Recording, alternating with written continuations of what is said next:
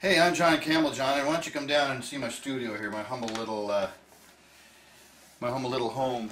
How does it feel to be hanging around? Nothing to do but hit the bottom. So I call this Campbelljohn Sound, and it's where I keep my guitars and my little my home studio.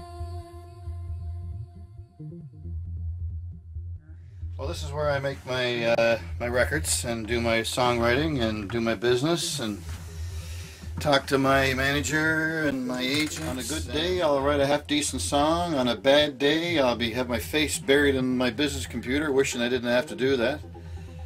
And that's what I do day in and day out when I'm not on the road or doing sessions somewhere else or rehearsing with a lot of fun.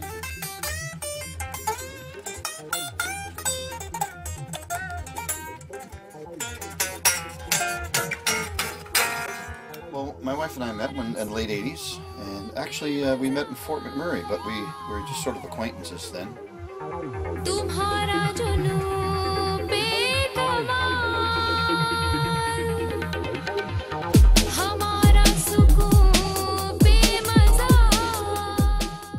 Never really knew each other, kind of sort of passed each other on the street, sort of figuratively, and said hello, and she had her friends, and of course I was coming and going on the road.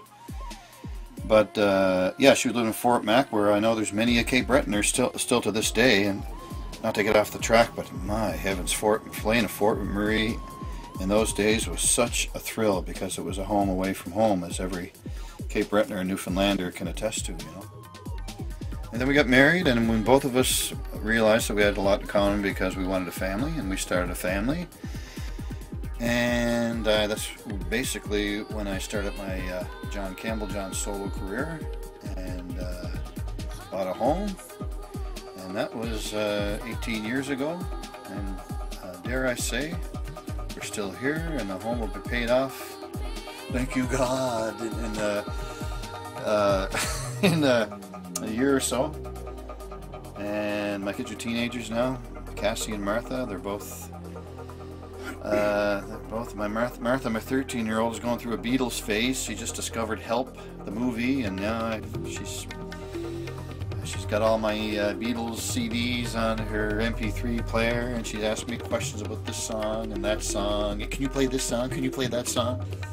And Cassie has been involved in the choir for a number of years, Halifax County Girls Choir. So she wants to carve out a bit of a music career for herself, and I'm thinking, oh my heavens, and I just think of all the you know, the pounding of the pavement I've done through the years, and how tough that could be if she chooses that path. But I didn't get the education, well, that's not true. I did get education opportunities, but I made some bad decisions where I just thought that I was going to be a star next month, and went that route without having the academic background to back me up and to fall back on. And you know, when you're crazed for music and you make those kinds of decisions, you realize later in life that a college degree couldn't have come in handy. And you know, so I'm encouraging my girls to get my wife and I are encouraging my girls to get a good education,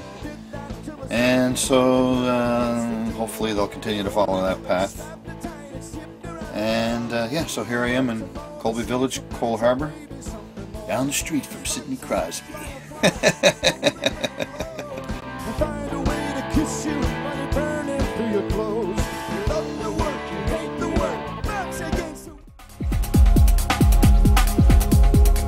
Corny posters from the past. Here's one I've had oh my God. This is a band I had from many years ago.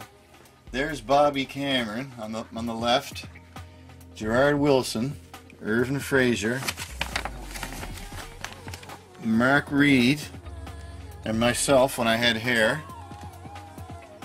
And we had a band called Squeeze Play. And I don't mind telling you, we were pretty rough around the edges, but we had a lot of fun. This is my, this I think is from my first tour of Europe. John Campbelljohn. Yep, I made a lot of friends over in Germany, and since 1999 I have some very close friends. And this is from my first label, Herman's, of Taksim Herman's. And yeah, I had 3 or 4 records on that label. We started in 1999, and thanks to Herman's and my manager Leonard at the time, I got my foot in the door, and I still tour over there on a regular basis, and it's a wonderful thing. It's a privilege to have the opportunity to go over there and perform for my European fans. It's yeah. So you're wondering about this funny looking guitar here. It's got a few miles on it, but a friend of mine, Jim Liracy in St. John, New Brunswick, built this for me. It's a lap steel. Right now it's only got 5 strings. Had I known you would have been asking about it.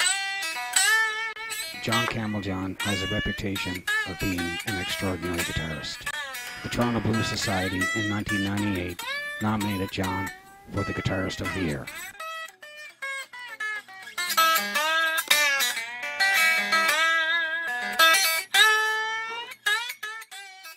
John Campbelljohn captured the Best Canadian Blues Slide Guitarist Award in 1998, given by Real Blues Magazine.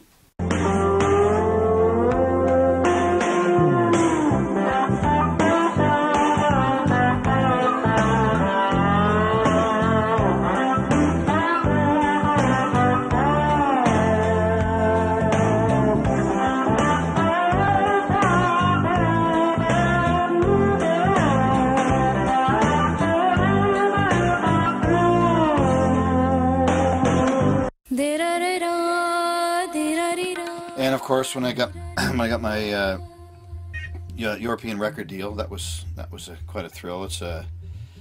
I remember the day vividly because as a young guy, I sent out demos and got my form letters from record companies, which always started with "Thank you for your submission," and we really enjoyed your music, and we want to encourage you to keep writing. However, at this time, we're not prepared to sign any new artists because we're full up.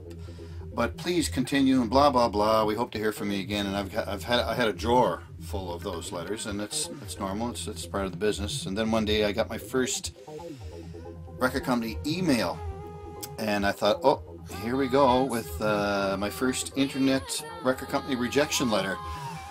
And I had sent actually my Hook, Slide and Sinker independent CD at the time over to a couple of labels in Europe, and I received one letter, internet rejection letter from one label, and the next one I got was here we go again, and I opened it up, and sure shoot, and they said, thank you very much for your submission, we really enjoyed your music. And I'm going, yeah, here we go once again, and we encourage you to keep writing, and you remind us of one of our artists, and that's especially the way you did this and the way you do that, and we're prepared to offer you a proposal. And so I took it pretty good. I jumped to my feet and ran into the door and said, "Hunt!" And my wife was out in the court getting some sun, talking to the neighbors. Said, "Honey, get over here! Quick, look at this!" And sure enough, I got my first opportunity to